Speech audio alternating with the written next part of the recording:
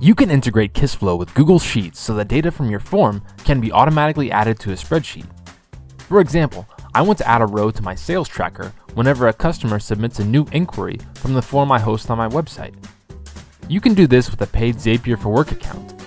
Start off by connecting the Zap to the right automated process. For us, it's customer inquiry for Wayne Chemicals. See our other videos to see how you connect your KiSSFLOW account to Zapier and set up webhooks. Add a filter to this Zap so that it only happens at a particular task in the workflow.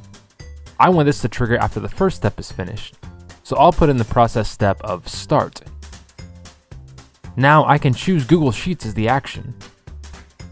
You have the option to update a row or create a new row. I want to create a new row on my sheet.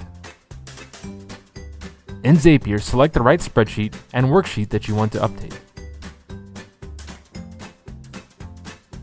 Then you can map all of your fields in your form to the right columns.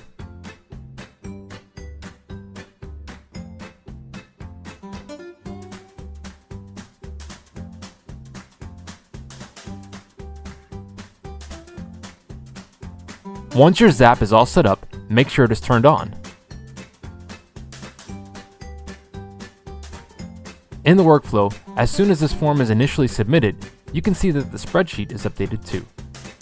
That's how to integrate KiSSFLOW with Google Sheets.